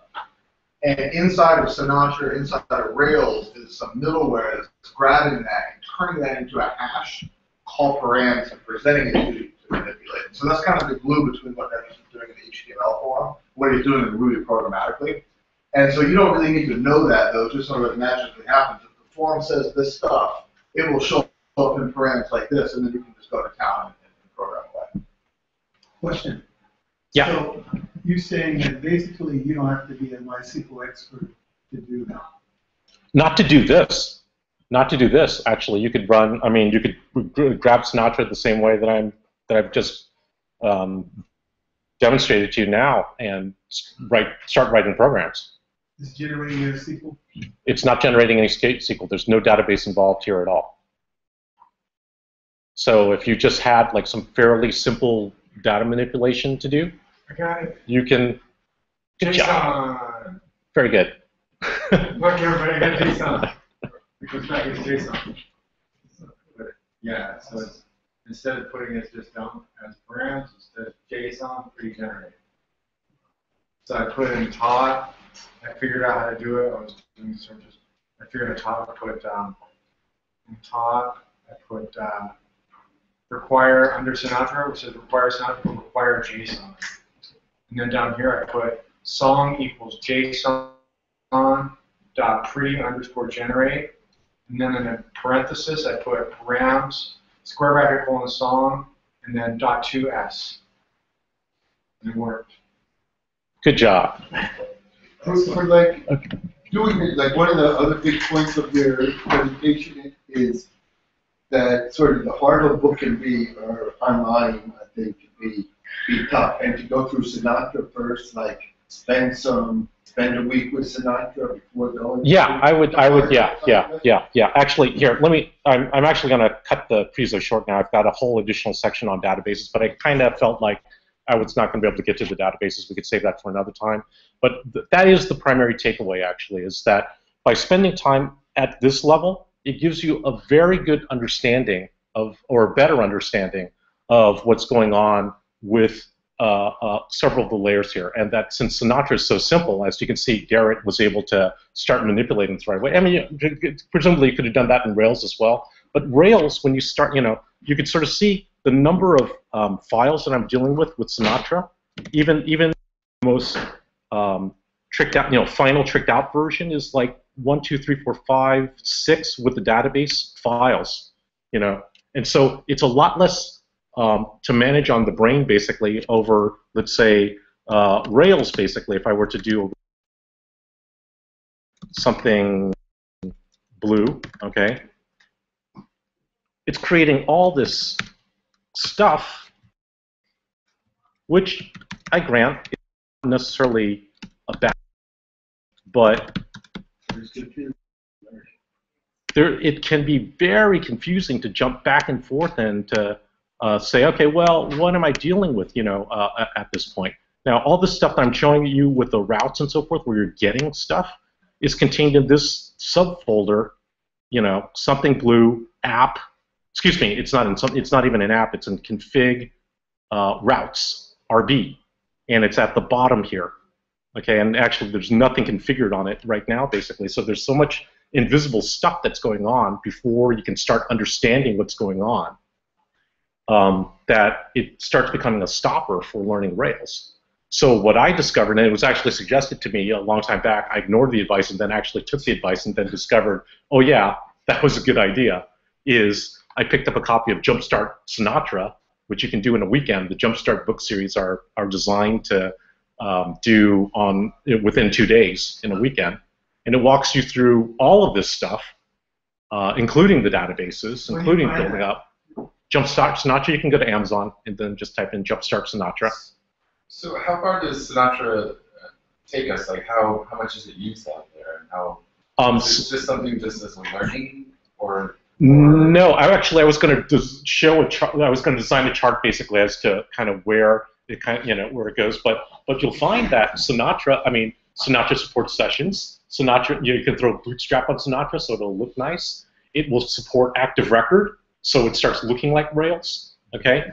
And actually, it makes a really good backend for Angular because you can actually just serve up just pure JSON on the thing, and Rails is too big for that. Where it starts being dumb to use Sinatra is when you start getting very complex controllers. And so what I started to say, if you can start using like much more standard RESTful controllers, you're better off just using Rails. Okay? But if you've only got like maybe about 20 or so routes, like a handful of routes to handle, where you've got maybe the equivalent of like 2 or 3 forms, and mind you, this is kind of, look at any big successful web app like Twitter even. It's like how many forms are in Twitter? It's like not that many really, right? And how many routes are in there? It's like you could actually kind of almost write like a Twitter inside of a framework, a micro framework like Sinatra. Okay. So I don't necessarily recommend it as an endpoint. I'd say it becomes a, hey, if you want to quickly prototype something and you don't want, it doesn't have to be extremely durable because scaling also might be an issue. Sinatra is not a bad solution actually. But as it turns out, especially if you're using agile and lean practices, a lot of the times all you need to do is knock up a prototype. So I would say Sinatra is extremely good for prototyping. People are using, if you look at the Sinatra in the wild page, it's like shows you what people are doing. People have written like very small little applications that you can just download and fire up that act as your server admin or do IT and stuff like that, right? It's like that just do like vast like monitoring systems and this type of thing because they just need fairly limited interaction basically without like a full Rails stack. And since it's so small, there's a lot less that can possibly fail. It becomes a little bit easier to troubleshoot.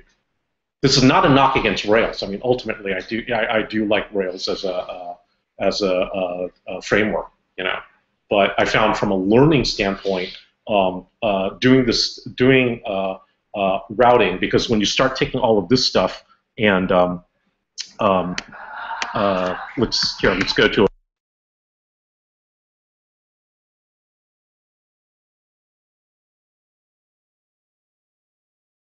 thing,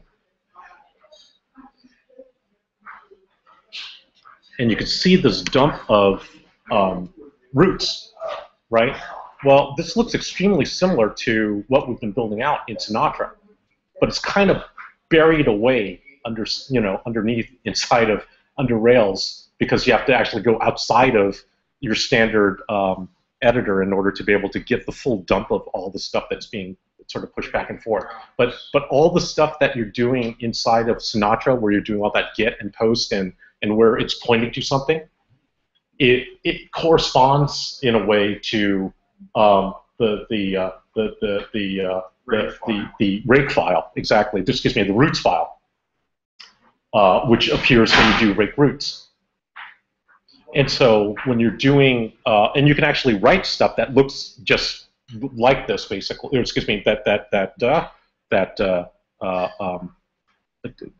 looks similar to the what you're seeing inside of Sinatra, inside of roots in Rails, but there are several additional levels basically that you have to go through, because what happens is all of these roots map to a controller, and then within the controller, this is the actual controller name, and then you get this little hash mark, and then you get the actual function that is named inside of the passwords controller that it's going to.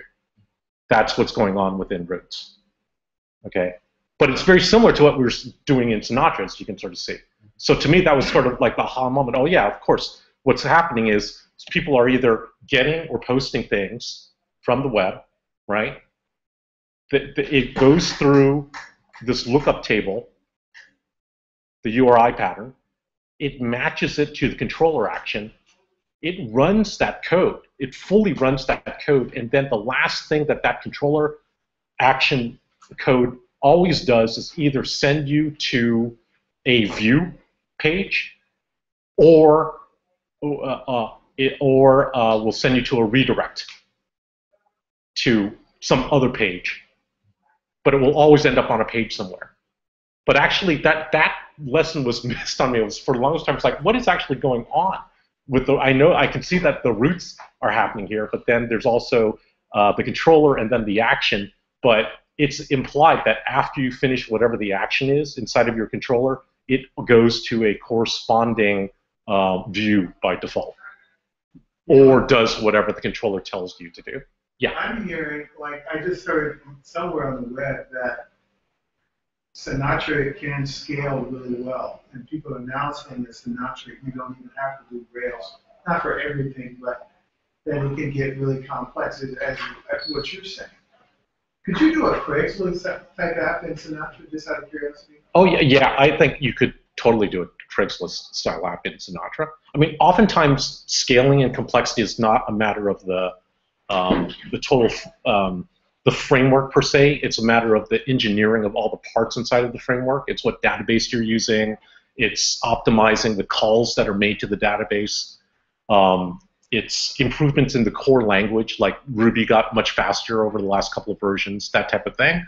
So as you're seeing these gradual improvements go on, you are probably seeing some people that are saying, you know what, I actually prefer doing Sinatra to Rails. But I think it's a careful decision that you have to make, basically, especially when you're building, for a business or something like that. If you're doing it on your own, I would say, hey, mix it. I personally don't like to be. I'm framework agnostic. I have an interest in looking at Sinatra. I have an interest in looking at Rails. I have an interest in looking at Express and Node. I've been doing a lot of work with Angular recently. Okay. And so you want to look at all of these, but that's actually a really great point that you can absolutely scale these apps. It's not just referred to as a micro framework, but it's not to say that it isn't very robust. It can do a lot of stuff. Thank you. Okay. Oh, thank you very much. Yeah, appreciate it. So anyway, that's about the end of my prezo here. Like I said, I had this whole other section, that had to do with databases, but I did have the feeling that I was not going to get to that. So I appreciate you guys coming in today. Thank you. I'm gonna go home and jumpstart Sinatra. But jumpstart, yeah. But again, takeaways. In learning Rails, Sinatra is actually, and it can be done very quickly. So let's say it doesn't end up being a very good learning experience for you. You're only burning 2 days on it. Yeah. The Jumpstart Sinatra series is really good.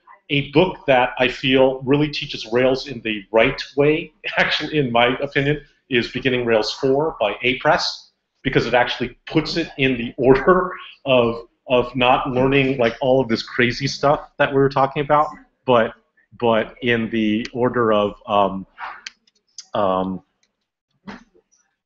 in the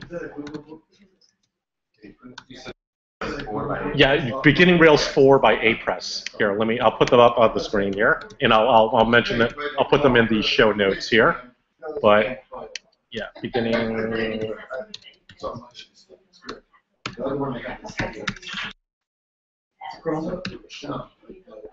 This guy.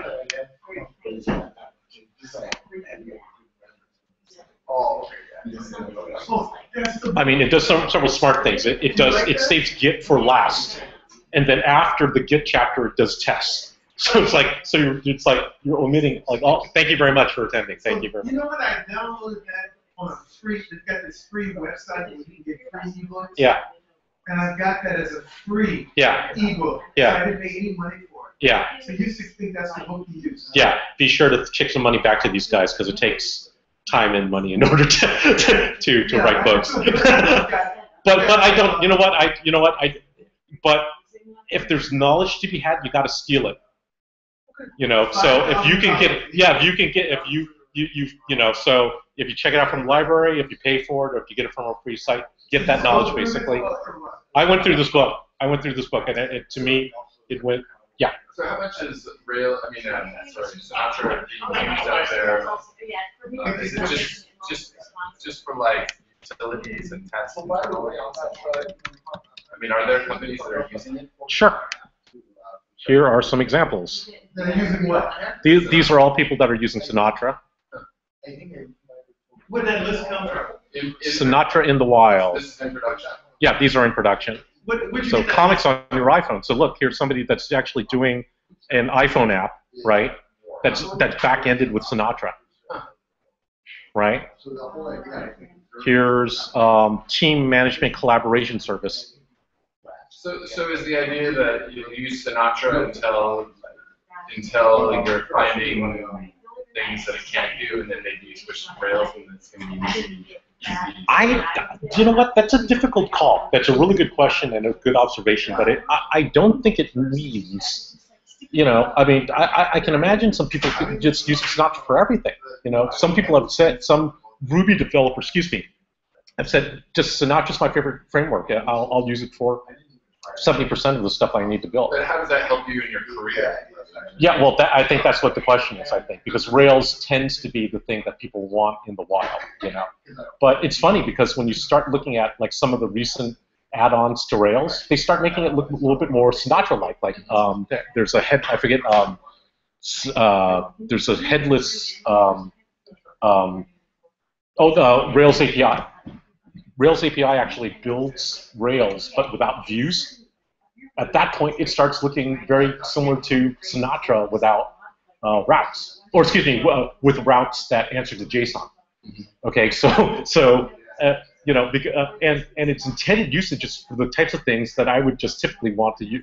That I would probably say, well, that looks like a Sinatra app for me. All I'm doing is serving up JSON, right? And there's not, but I mean, from a career standpoint, I mean that's the both fortunate and unfortunate thing I think is Rails is by and large the more expected thing to know. So I think it's worth knowing. But if you keep going with Sinatra, you start thinking, what can't this thing do? If you start with it, and then it sounds like it'll make it easy to switch over at some point. Yeah. I would say it's not. Well, like I said. I prefer actually toying around with Rails at this point. I toy around less with Sinatra, but for me, Sinatra was the big jumping off point to say, oh, now I get a whole bunch of things. You did Rails, came back to Sinatra. Yeah, I did Rails, got frustrated with it, then actually started learning just like basic web components. I went to like CSS, jQuery. jQuery brought me to Angular, so I just hung out in Angular for a while because you can do a heck of a lot with Angular before you even have to do anything that requires a back end. And I was just using a software as a service back end, which is Firebase. And I still, even for my last project, I was using it. Firebase. Firebase is a software as a service, which is a database. But ultimately, so you can just use that. Yeah. But you run into, it's interesting. You run into limits, and there are certain things like with Rails, doing like users and groups or authorization in particular. Rails seems very much prepared to be able to do that, where Sinatra maybe you can bring in gems, but I'm not sure how they're going to work with it. It's not. You'll probably sort of have to hack some stuff together, you know. So if you're going to start using, Ruby gems. But you know, this is something I didn't go into. Sinatra will fully accept Rails gems. It will accept. You can actually do bundler. You can do all that sort of stuff. So it will actually do that. But what I haven't tested is like that specific gem that I'm talking about, so because I'm believing, well, it's pretty robust, but it's not exactly Rails. If I'm going to the extent where I'm using a lot of gems, you may as well use Rails. But again, What about there's so much. XML? Is that good? Wow, who's doing XML anymore? Like RSS feeds. Yeah, RSS. Yeah. Either would be fine, basically. It's just. Yeah, so in fact, I would say Sinatra would be preferable, you know, in order to be able to get, you know, just sort of stuff sort of parsed out of an RSS feed or something like that. But more commonly, you're doing to and from JSON nowadays, right? So I mean, you know, so the. I'm just thinking of an app that I want to. Oh, okay, yeah. Well, at that point, well, okay. An old app that's running as a script that would be nice if I added a user interface to it. It's reading from RSS feeds. I will take a guess that you could probably find a gem that will do that, and then just see if it runs on Sinatra. Because at that point you can do, because you can totally do, and you know you can Google this. You're smart. You'll figure this out. But you can set up a gen file just like you do in Ruby, and then just start including all of your gems the same way that you do within Rails, and then just run bundler just the same way that you do within Rails, and then it will actually build all that stuff into Sinatra. So if you want to just keep things simple, you know, not have all this rake and all this other sort of crap, you know, you could just try out Sinatra. I'm sorry. For Ruby Learning. Yeah. Website? Yeah. Satish Talens, he was telling me like months ago. I feel like I should kick myself. He said, start with Sinatra and you'll understand it all. Yeah. Okay, yeah. See, this comes up as very common advice. It's really interesting. It's just like when I was asking Gabe about it, you know, Gabe who, you know, he was like, oh yeah, you know, it's like, yeah, no one's ever taught the Sinatra thing before. It's like, yeah, I mean, he was obviously interested in it, right? He's trying to get, but it was like, that was like the break. To me, it was like, it seemed to me critical. It's like the breaking point between understanding early, you know, novice Rails learning basically, and then getting. Here, it's funny, like it's usually more Ruby than Rails, but occasionally they'll jump into some sort of advanced Rails. Yeah. They're like jumping around. Yeah. You know, into the controller and just like changing routes and everything. And I'm like, yeah, what's going on here? Going on? yeah. And it seems like a lot of plumbing, you know, to sort of. I've never found my way here to the intro to Rails class. Yeah. No, we've been trying. This is like an intro to Yeah. Well, we've been trying to get at this. I mean, Brad ran a really good course the prior week on just like here's the simple Rails thing, but you know this was almost my response to it. Also, it's just like it's still not simple enough, and judging from some of the reactions, it's still not simple enough. I've got to work on this preso a little bit more to be able to say, look, we got to break it down in a way that is really understandable, you know, to everybody, basically. I've got an app where I'm going to compete with Craigslist, and now I'm thinking I can do it all in Sinatra. Yeah, I would give it a shot. I mean, this is the thing, is that I also felt like I just want to build apps. I don't really care about actually getting, you know, I don't care what framework I do it. If I cannot build in this framework and understand it, then it's a non-starter for me. You don't want to get into religious wars. Yeah. So it's like, who cares, basically? So eventually, and I figured I'll eventually learn Rails, you know, but is there a better way to do it? And so I kept hearing this. Well, I didn't keep hearing it. I heard it from one guy, basically, who told me early on. And then on an off chance, I jumped on that book, basically. It only took a weekend to do, and then it's just like, oh, not only do I get Sinatra out of it, now I finally sort of understand Rails, right? So you know, so then once you start understanding that stuff, then you start studying Angular, because Angular, when you start looking at Angular apps, you know, take a look at frickin', you know, Angular apps. They're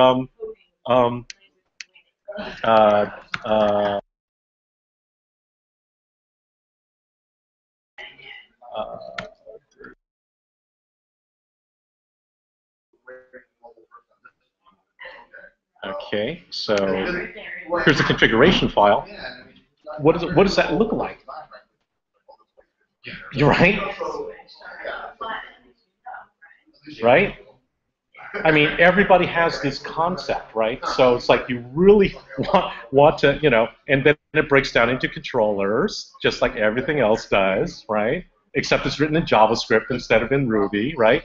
And then you've got services, which is actually your model layer. So it's the same sort of deal, basically, right? So all of these start, the whole world of web applications, to me, it hinges on understanding MVC and routes. And so that's, to me, it's best done with Sinatra. So I hope that was at least a little bit helpful. Yeah. What about Express? Express is like Node and like what? A faster version or what? No, it helps you with, actually it helps you with routing and all this other sort of stuff. It's just the same sort of thing, basically. Pardon me? What, is it like a flavor of Node? Yeah, it is written in Node. So, or excuse me, it's written in JavaScript. It's back-end JavaScript, which is Node. That's correct. I did that. So what's the difference between Express and regular Node.js? Well, Express contains things like all of those web server calls and all the routing. It's sort of like the middleware, basically, in order to get to the program logic of that you would run within Express. So think of, in Node. So think of Node as the controllers, and Express as the routing and the web, kind of the web layer.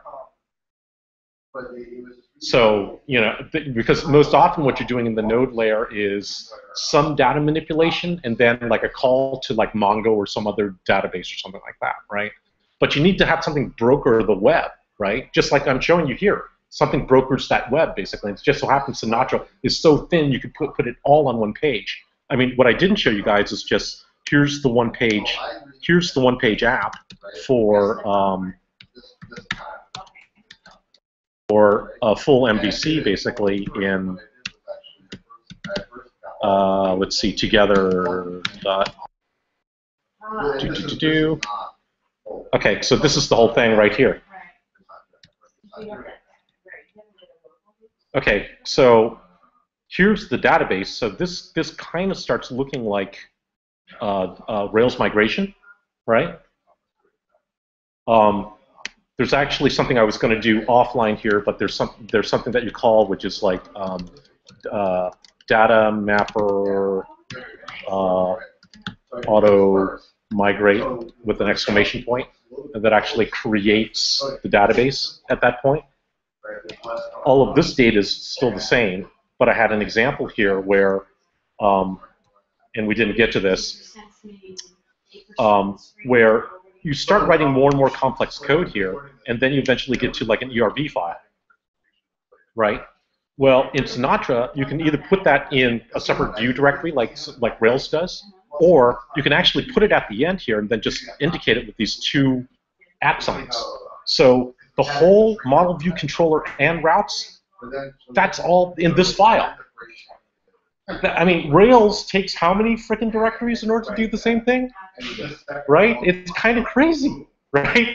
So to me, it's like, I would rather just build and maintain this, right? And then I got to a level where I was building a few things. It's like, okay, now I'm ready for Rails basically. I can see why my controller code is getting a little bit more complex. I'm compacting one call within another. There's a bunch of functions that I'm calling and so forth. Okay, yeah, it's getting too big for one file. It's like I can start breaking this out into multiple files, but it's like at that point, so I might as well go to Rails. So yeah, and that was one of the examples also. So you could see views actually funky ERB, and then you could just put everything inside there. That's exactly matching where the views within Rails. Where it starts falling apart is when you do controllers. Then you have to do, there is some interesting discussion that's going on. It's like, how do I get controllers out into external files on Sinatra? And it's just like, well, you can, but it's really not built for that. So here's the tricky way in order to do that. In terms of like, I know in Rails you have what's it, rake or whatever it is that you're using. Right. Well, you tend not to do so much of that stuff. You don't do. I mean, you use rake for data migrations. Okay, you can do your own data migrations inside of Sinatra or within IRB. Okay, for running tests. Okay, tests actually. Well, TDD, how would you do that in Sinatra? You know what? I've really not. I have to answer honestly. I've not really TDD'd in Sinatra. I've not really built anything that is big enough to have to TDD the thing. Yeah, that If I were to get something out that needs to be in the wild, yes, I would want to. I'd have to figure out where to TDD. So you're a Linux admin? Yeah. That's like your day job? Huh? Yeah. So. Basically, you know, all these years ago, my friends would not started doing like C++ and object-oriented C. Yeah. Like I was still just scripting and doing Linux admin, and now I'm like using Rails. I'm using Ruby all the time. Yeah, Using Python all the time. Yeah. Yeah. All this object-oriented programming that I was kind of like, that's really difficult. I don't know. Now I'm like just doing it. So now I'm like, well, I might as well just learn. Yeah. Yeah. Why not? Yeah. So you're doing like Ruby inside of your admin work? Chef Flash, which is like Puppet. Yeah. Yeah. And that's like an admin tool? It's configuration management. But it's on Yeah, steroids. Like, in the old days, you used like Puppet, and you would have like some scripting language like Ruby or Python or something that would build files, and then you use Puppet to push them out. But Ruby does everything. It's just all. So you don't even need that. You just learn Ruby. Yeah, I mean, excuse me, Chef. Sorry, Chef does everything. Yeah, it's sort of like a framework for configuration management, but you can program and stuff like that. Oh, And that's an admin tool, Chef. I've heard of it. I've heard of Puppet too. So Chef is Puppet on steroids?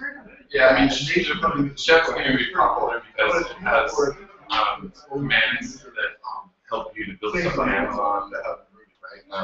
There's a command in Chef called knife, and with knife you can pass like JSON parameters to just build out, you know, specific types of servers. You know, parameters in JSON explain like the RAID system or the disk. So this was That's all the Ruby? So you just might as well go ahead and make your Ruby pretty obvious. Well, now I'm really getting into object-oriented